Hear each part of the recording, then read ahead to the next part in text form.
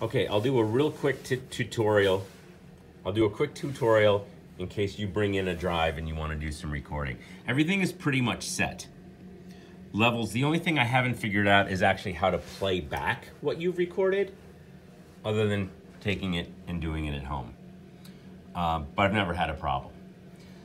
So what you do is you plug in your drive, and it will take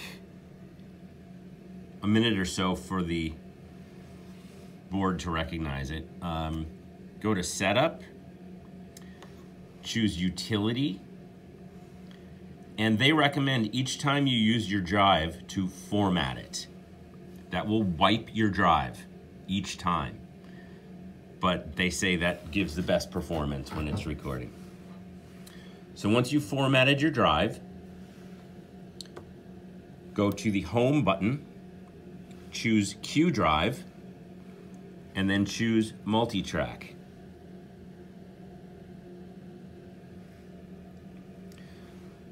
If a drive were plugged in and ready to go, this red record button would be lit, and I think the play pause button would be lit. And all you do is hit play, and it'll tell you that it's recording. Every time you stop it, it'll create a new file on your drive. I've let it run for a half hour at a time, and it hasn't given me any problems.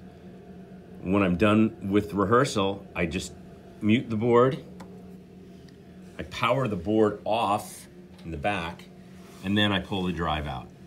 And that seems to work just fine.